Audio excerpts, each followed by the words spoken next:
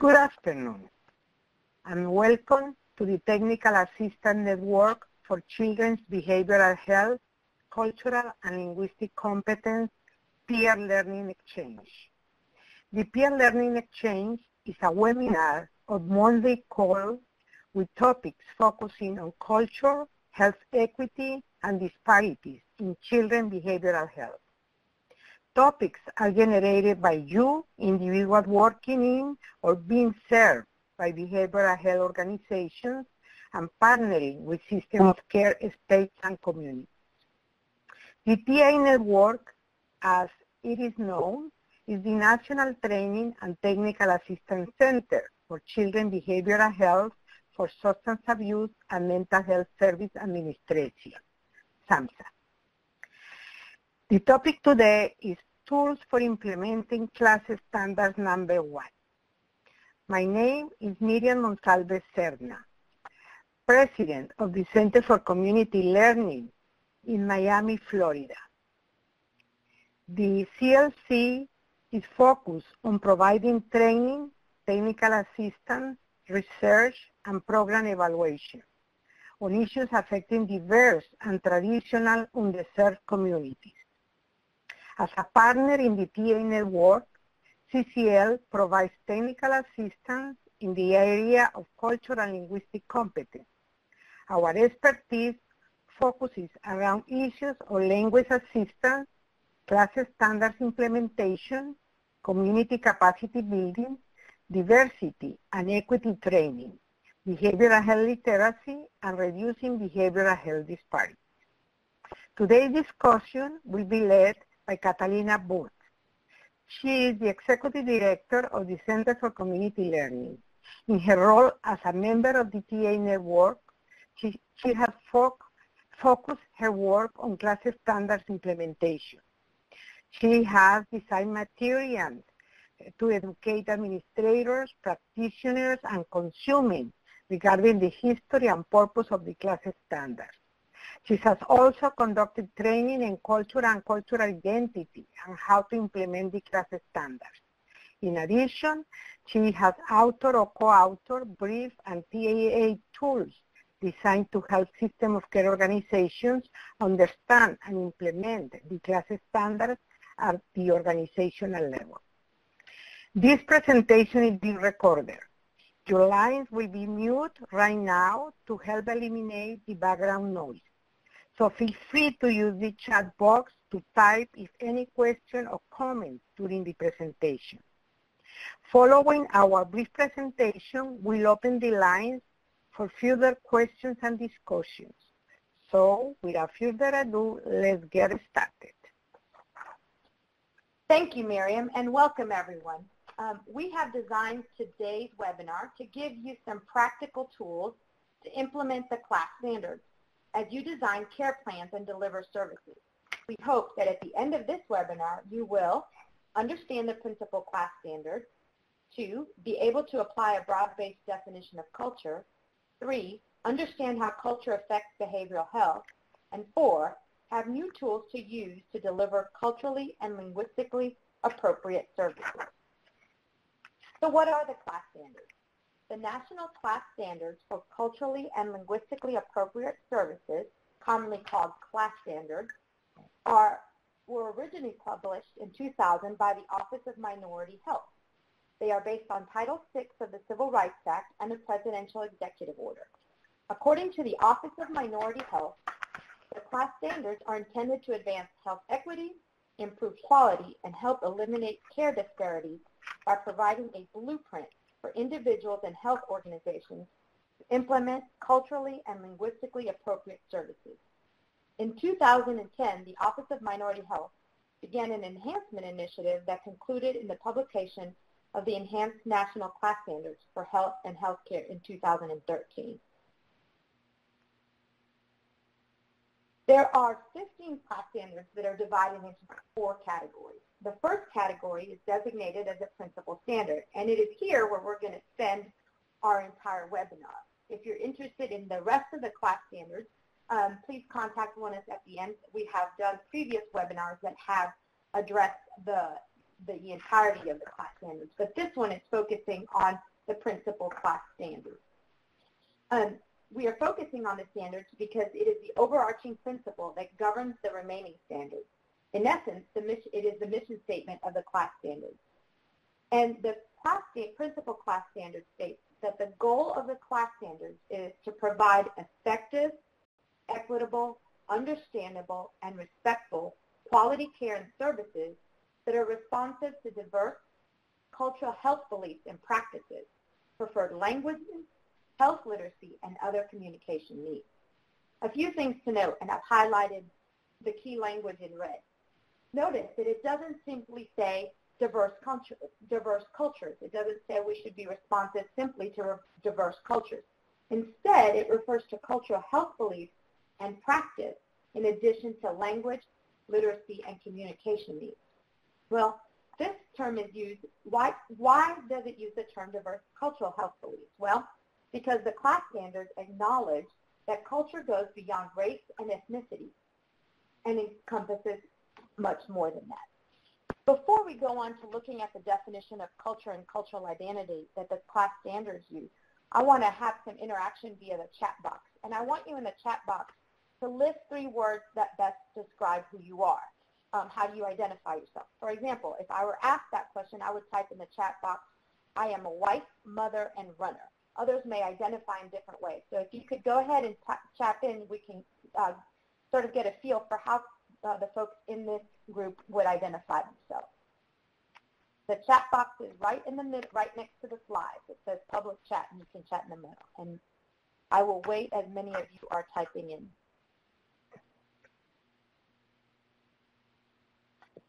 We have Hispanic grandmother, a theologian, and a Notre Dame alum, wife, mother, baker, wife, mother, therapist, Christian mother and grandmother, and as an Asian mother, white cat lover.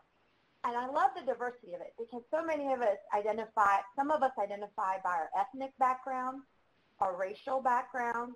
Many of us don't identify those things. We identify by our spiritual or religious background, our roles that we play in the family, or our vocation. And let me turn back to this because before we examine the expanded definition, I wanted to take a look at this because it really is fascinating that we all describe ourselves in very different manners. And the reason our descriptions and definitions of ourselves are so varied is because there's a wide range of different characteristics, life experiences, and other factors that shape our identity. The definition of culture applied in the class standards acknowledges this reality, that we are much more than our race and ethnicity. The definition of culture used is built on the understanding from the field of psychology that culture is the system of knowledge, concepts, rules, and practices that people learn and transmit across generations. This framework acknowledges that the purpose of culture is to make meaning of the world around us. With that understanding, the Office of Minority Health set out to revise the class standards starting in 2010, and in 2013, they provided us the expanded definition of culture. In the document which set out the revised class standards, the Office of Minority Health defines culture as you see in the slide here.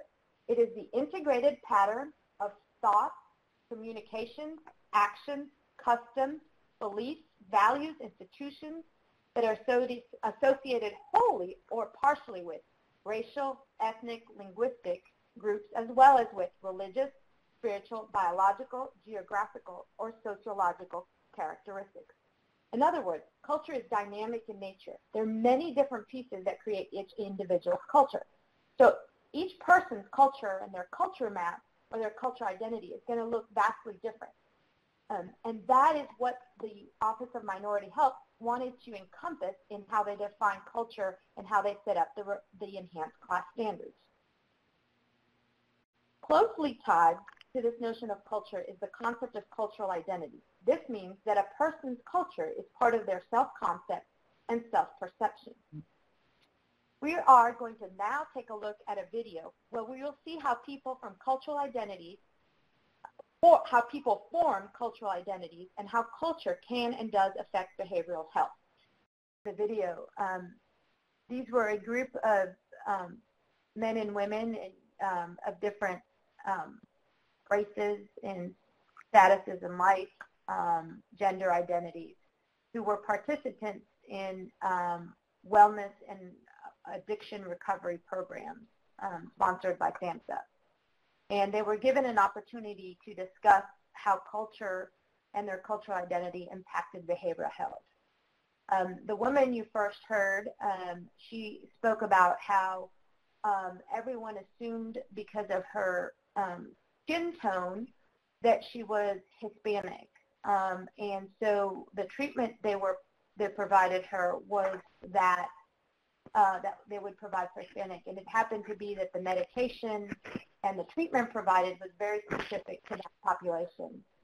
They never bothered to ask her personally what her background was, and it turned out that she was from a Cajun background, and her skin color just appeared to be similar to that of a Latino or Hispanic person.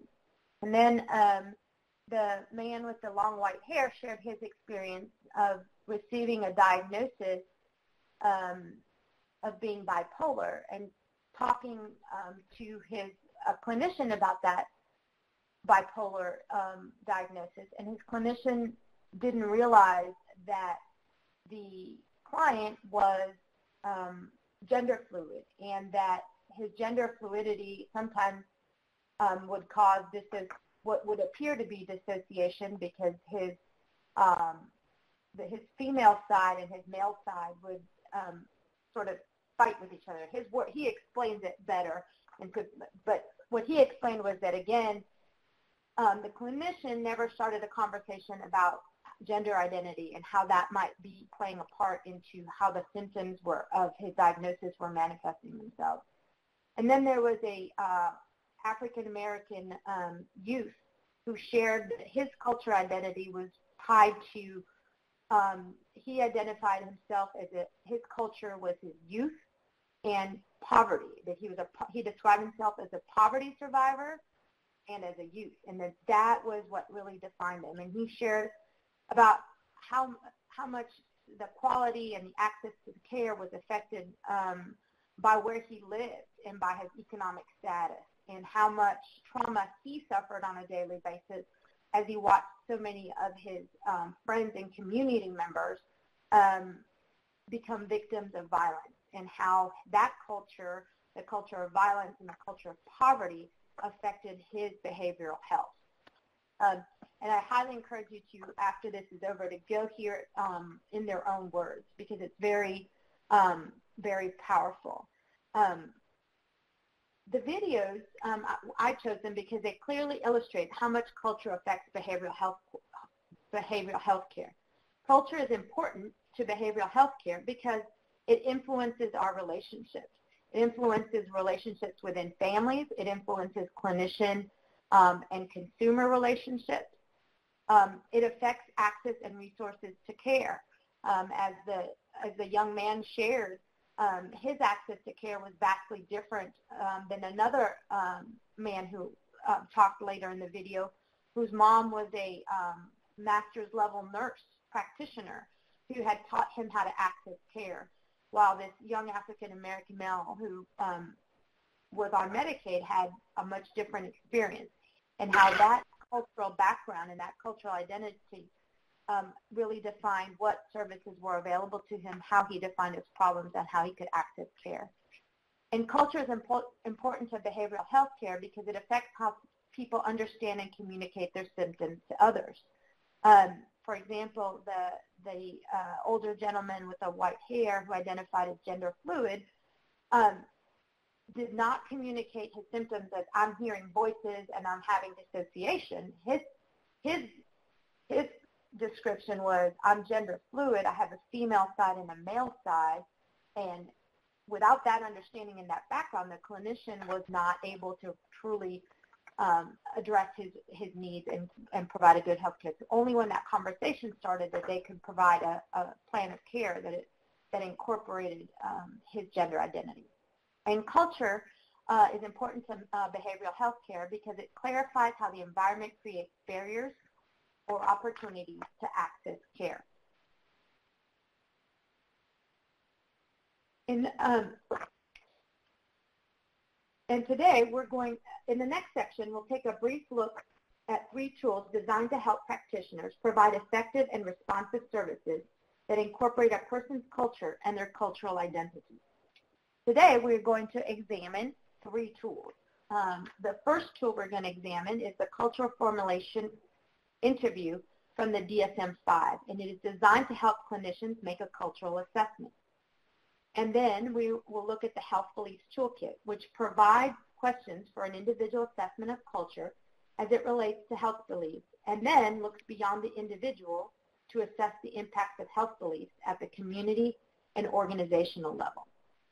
And third, I will show you a cultural identity exercise that I found on www.tolerance.org, which is a practical exercise to help open the conversation about culture and cultural identity.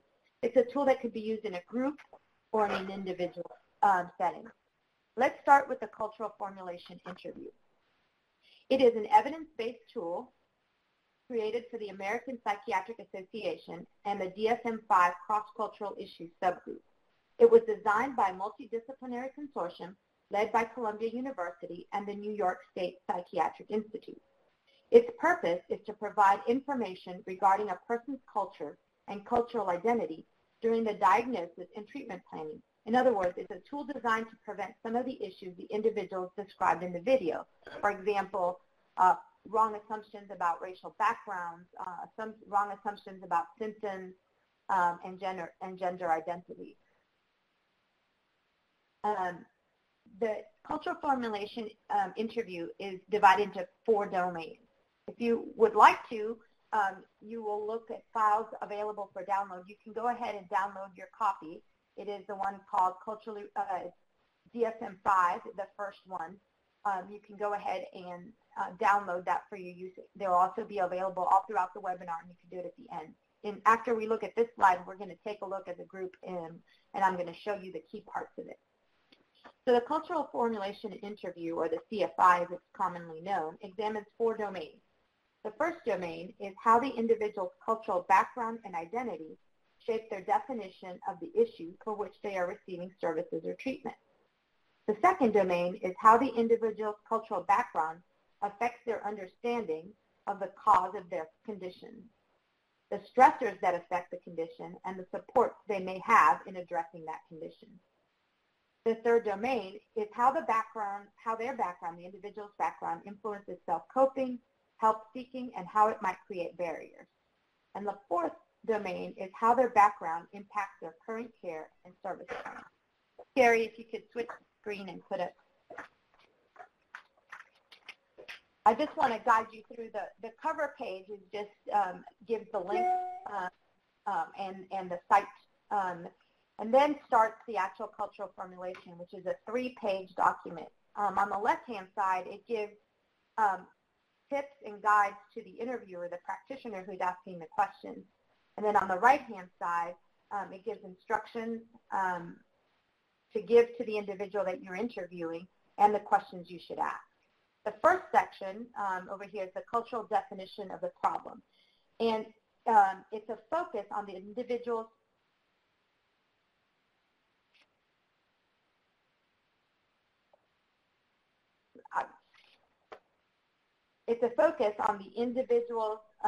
own way of understanding the problem. And it's a time to ask how individuals frame the problem for members, and also a time how they frame it for themselves, how they framed it to members of their social network, and also how their social network.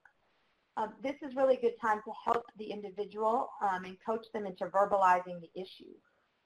Sometimes they'll just give medical diagnosis or symptoms, but you want to coach them that people often understand their problems in their own way, which may be similar to or different from how doctors prescribe the problem. How would you describe their problem? And then you want to go a step further and ask them that sometimes people have different ways of describing their problem to their family, friends, or others in their community. How would you describe your problem to them?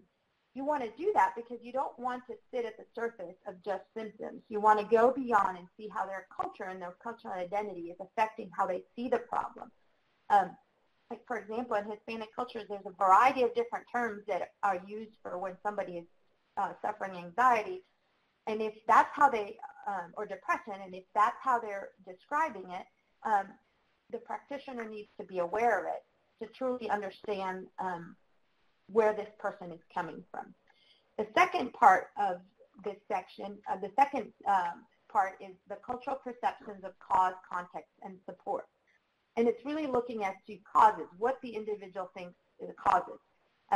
There's vignettes that you can read in the Health Beliefs Toolkit, as well as in documentation about the cultural formulation interview, that many times you will get individuals who will explain that their causes is caused by a spell that someone put on them, or it's caused by the fact they were exposed to cold wind or cold water.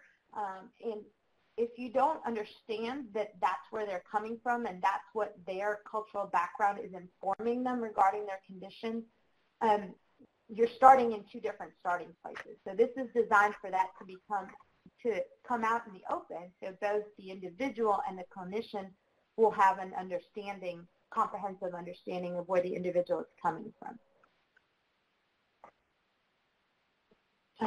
The next section looks at stressors and supports, and it's questions about the social network, caregivers, psychosocial stressors, religion and spirituality, immigration status, refugee status, cultural identity, life status.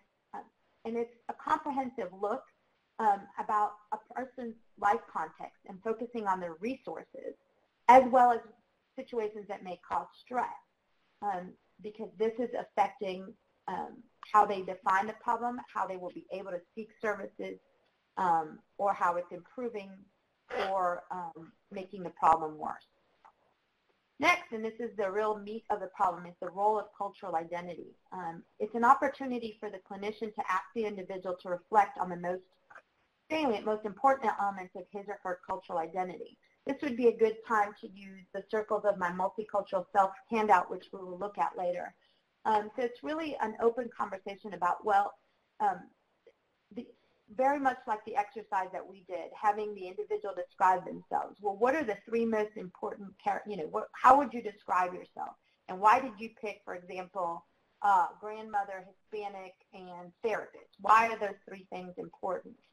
And it's an opportunity for the clinician to look at immigration-related problems, conflicts across generations, conflicts with gender roles or gender identity.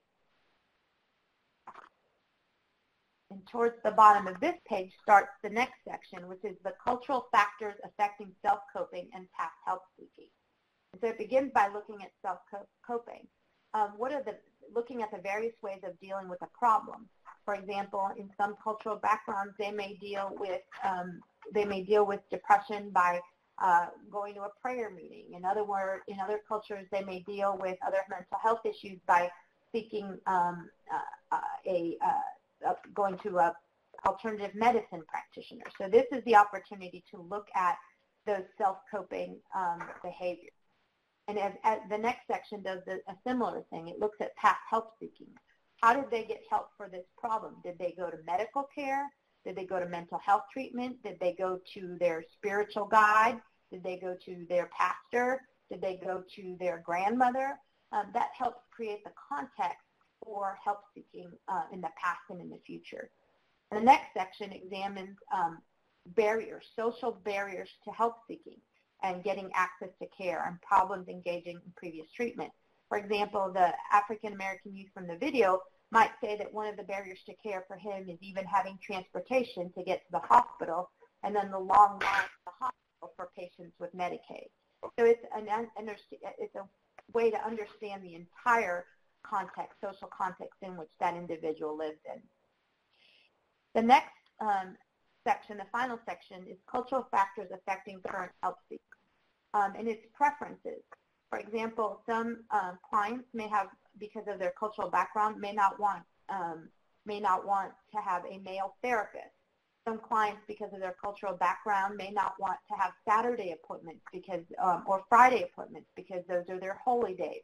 Some may have, some youth may, because of their cultural background, their parents may accompany them, and the youth may not want their parents to accompany them, but that's just their cultural norm. So this is a way to understand what preference the person has culturally and what barriers and how they want services provided. And then the last section is an examination of the clinician-patient relationship. And it's a way to get information about any possible concerns that the individual has about the clinic or the clinician-patient relationship. Oftentimes,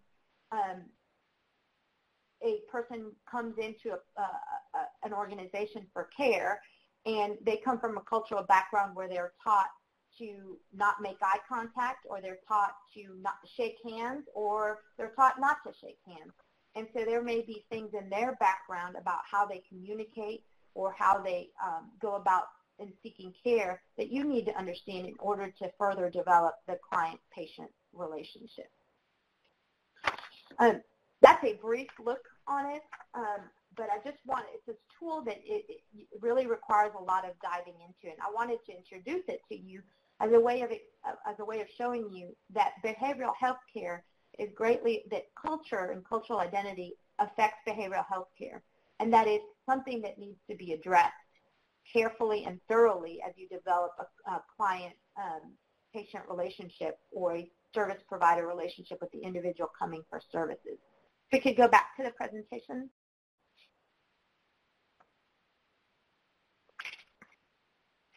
We're on slide 60. Yeah, okay. Perfect. So the benefits of using the cultural formulation interview are, one, that it allows the individual to give their own narrative of their behavioral health concerns. Two, it encourages individuals to more fully engage in treatment process. And three, it can be used in all clinical or service encounters. It's not just for ethnic and racial minorities.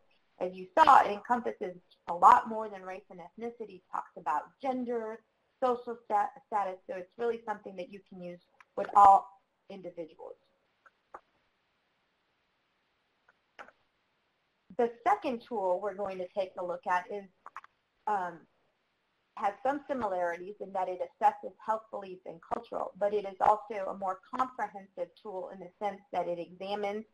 The second tool is the Health Beliefs Toolkit. It was designed by Coving Consulting and the Cultural Linguistic Competence team for the TA Network. It provides behavioral health agencies and their partners a guide on how to examine and incorporate the individual and family's cultural perspective when delivering behavioral health. It's divided into three parts. It has a section on assessing the individual level, and for that section, it has a behavioral health values and beliefs guiding questions. And a majority of the questions are similar than those from the cultural formulation interview, but they're written in a more casual or more user-friendly language. And then the next part is the community assessment checklist, which assesses the behavioral health beliefs of the community. And the final section is the organizational policies and procedures as they regard to health beliefs.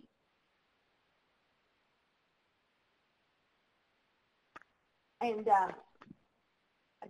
you have it available for download right now or throughout the presentation, or at the end of the presentation, we'll also give you a web link to it. But it is a long document, but the reason it's long is because it's organized into sections for each of the 4 stages of examining behavioral health beliefs. The stage of understanding language proficiency and multilingualism, then organizational assessments, and then it looks at tools and conducting evaluations of language assistance. This is the wrong document. Gary, this is the wrong document. We'll have to provide the right document to all the participants. It shouldn't have been the language assistance toolkit, but the behavioral health beliefs toolkit. They look very similar. So I apologize for that one, but somehow those two got confused.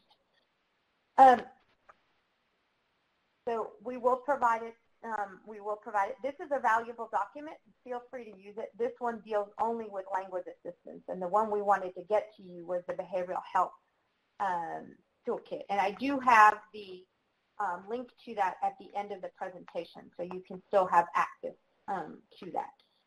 And the behavioral health belief assessment in the toolkit is designed to help practitioners start a conversation with individuals. Can we go back to the presentation, please?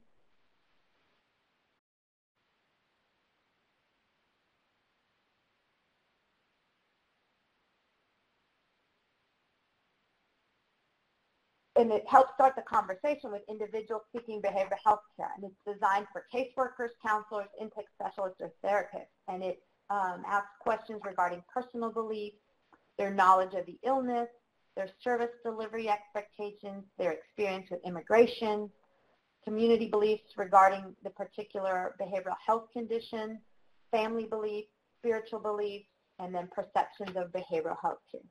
And we recommend that you use this toolkit in conjunction with the cultural formulation interview to get the most comprehensive view and understanding of the individual's cultural background.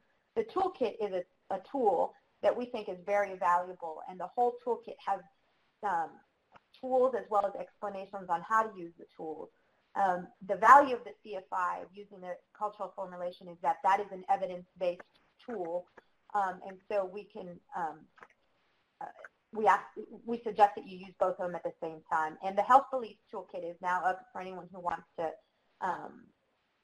download it. But in the interest of time and discussion, I want to move on. And the last tool is a brief, and this is a exercise that can help you to start an individual or group conversation about culture. It's an icebreaker into the topic of culture and cultural identity. It's important to remember that you must build rapport and trust before you dive into these deeper issues of culture and cultural identity. Can you put up the file, please? And this is what it looks like. It's an opportunity for people to write the most important aspects of their identity in each of the satellite circles, to put their name in the middle. And for example, I might put Christian, mother, runner, Hispanic on mine. And then you would continue by asking questions regarding, by asking follow-up questions. So this is an exercise that can be used in a group or individual setting.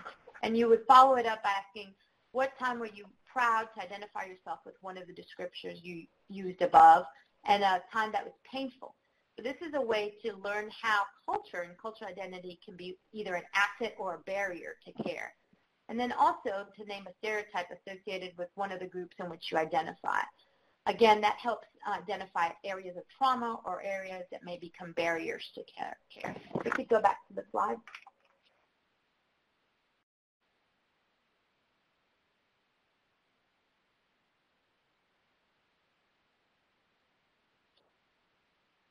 Now, Gary is going to unmute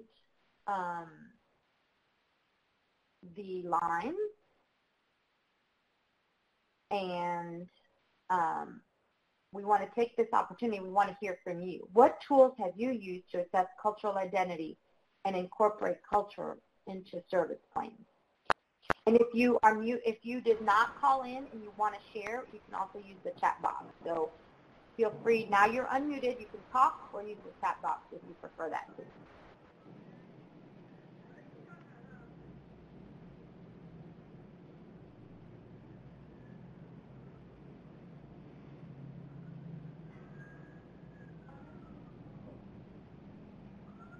Thank you for that feedback, Modesta. She said that she liked the exercise and would want to use it as an icebreaker in the training.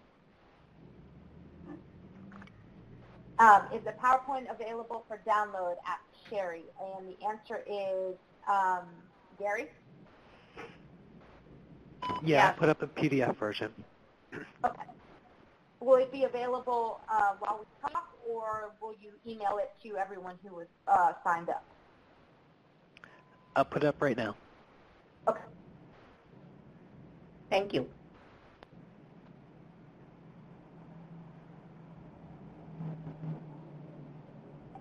So I'll give a few, someone's typing, so I'm going to give Rebecca a chance to finish typing. If anyone wants to pipe in with some ideas. Okay, Rebecca says that for assessment she uses the psychosocial. I think she was going to finish that one. Yes, she's finishing that thought.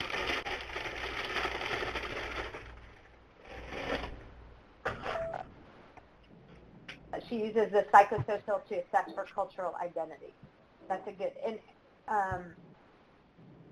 we want to make sure that whatever tool you're using doesn't look at a narrow view of culture, but goes beyond race and ethnicity and includes some of the other issues, some of the other aspects that we talked about today, or that you saw on this tool. And James is typing in. I'll give James a chance to type. The class presentation is now on the files available for download.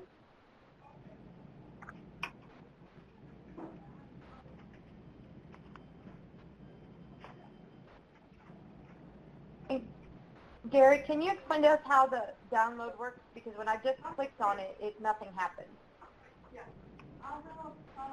Sure. So if you click on one of the files, down at the bottom, you'll see download file or files. You can click on that and it's going to download that way. It'll open up in a separate window. I guess my toolbar is in the way. Yeah, or you could have pop-ups blocked.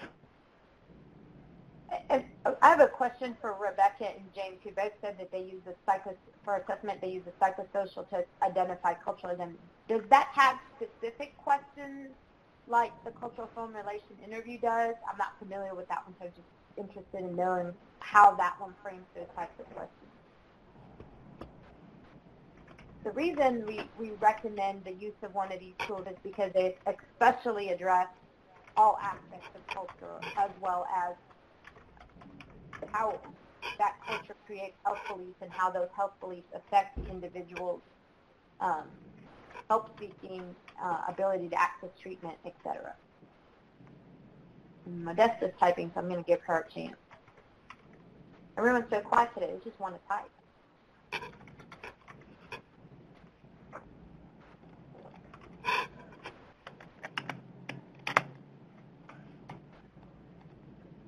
That's a good point. We don't need to be clinicians to assess cultural identity, and that is correct.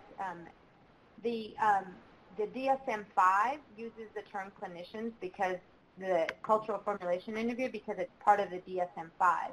But if you will look at the health belief toolkit, that is a toolkit that can be used by anybody, not just clinicians. It can be peer workers, intake workers, intake staff, and anybody in the organization. We have a couple comments coming in via the chat. Come in. Hi, come on in, Margie. Now I got this video thing that just remember, everyone, just remember you're not muted anymore, so you have to do something if you can mute it. When did you find out? I maybe put down 12:05, but okay. I submitted 12:05. Here, I think we'll just have to mute everybody again. I found out last night. Okay, last night, but with okay, let's see. Because it's at the day of the incident. No, but the incident is when you were informed. Okay.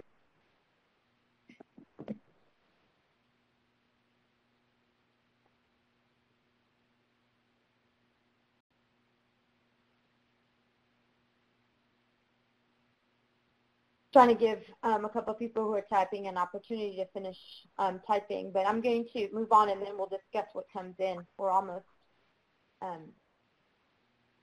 oftentimes culture seems like it's the, Matthew Johnson typed in. For assessment, he uses the psychosocial as well. I'll admit that I have not gone as in-depth as I should when getting more cultural information, and thank you for sharing that. I think that's what we want to, I think that was the lesson for me from watching that video, is that we check, oftentimes we rely on just the psychosocial background forms that we have, and those don't incorporate all the different aspects of culture and cultural identity and health beliefs that these tools do.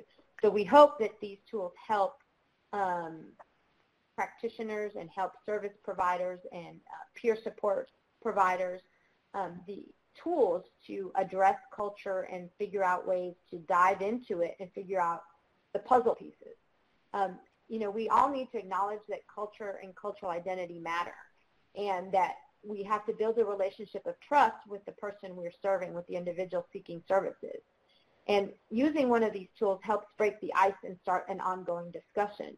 As some of the participants had said, that the circles of my multicultural identity is a good way to start an icebreaker as part of a training. And then you may use the psychosocial background forms that you have in your organizations, the psychosocial history, and then in later sessions start to incorporate and ask the questions from the cultural formulation interview and the checklist from the health beliefs toolkit. They're designed to help you get to all the different nooks and crannies where people's identities may be that they may not be showing because they just don't know how to describe. So it helps break that ice. And the goal is to use these tools to incorporate culture and cultural identity into the service plan. I think the story of the woman who said that, it had been several weeks or several months of treatment, and all her providers assumed she was Hispanic and were providing specific services to her as if she was Hispanic, and no one asked her. And then finally she shared with them, I'm not Hispanic. That's not my background. I come from the following background. And what an eye-opening experience that was for her about how people make assumptions. These tools are also helpful for the clinicians to assess their own biases and their own preconceived notions. As you go through these questions, you can't rely on what you assumed. You're giving the client, you're giving the participant the voice to express their background and express their needs. And we've provided a list of resources. That's the link to the web version of the Health Beliefs Toolkit. This webinar series is one put on by SAMHSA, and the video clip that we tried to show you is part of that webinar series. It was an example from that webinar series. I highly recommend that series because it is a way of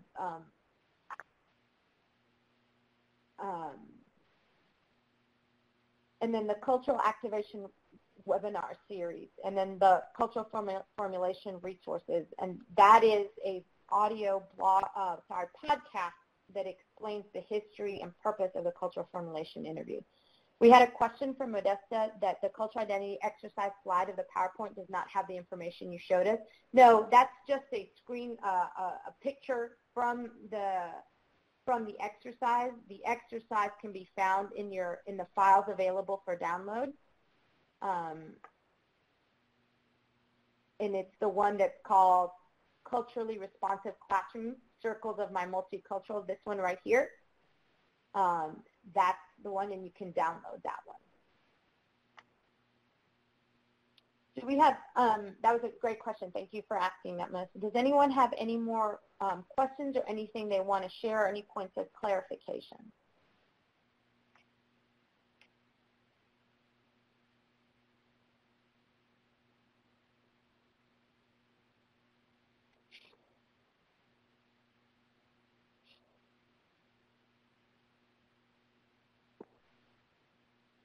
And, okay, we have a couple of people typing, so I'm going to give those a chance to come in. This is a good time if you haven't downloaded those documents and you want to download them. It's an opportunity. Mm-hmm. How can we get a certificate of attendance? We don't provide certificate of attendances. If you have a special need for something, contact me at the top. Provide me, I'm going to write your name down and just send me an email, and I can send an email confirming that you attended and that it was approximately 60 minutes long, if that's what you need for your purposes. But we don't have a formal, continuing education certificate. But if you need it for your purposes, internal training purposes, I'm happy to send you an email to verify that. And Diane wants to ask, is it okay to utilize the information shared today as a tool for training staff, or do I need permission? You can use it. It is we produce this for SAMHSA as a form of technical assistance. If you need help in implementing or have questions or need it tailored, we are happy to work with you on that. So please contact me or any of the other people, contact me or Miriam, and we can see if you need it tailored, if we can help you tailor the presentation to your training needs. So in other words, there'll be a video link will be sent to you, and you can also, that's the PDF, so contact me if you want the actual deck of slides.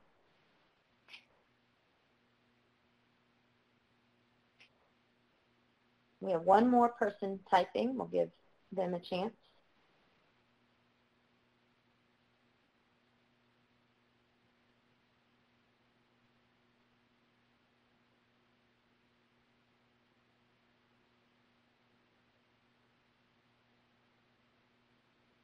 If the chat room's going to stay, I'm waiting for this couple answers to come in. The chat room's going to remain open for 5 minutes, and I'll receive a transcript of the chat. So if I miss any questions, I'll go back and answer them and find them. Thank you for that feedback, Pam. I think everyone's kind of dwindled down. As I said, thank you for joining us.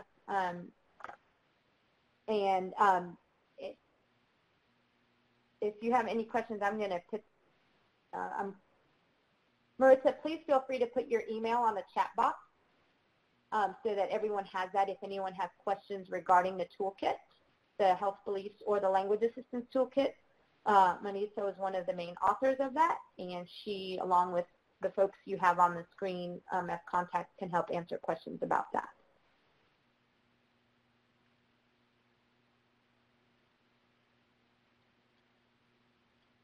I will stay, if y'all are, okay, so there's Marissa's email. She can answer questions about the health beliefs toolkit. Those of you who provided me emails, Sherry and Matthew, do you need something sent to you, or you just wanted to post that? I'm not sure why everyone's putting their emails up, but that's fine.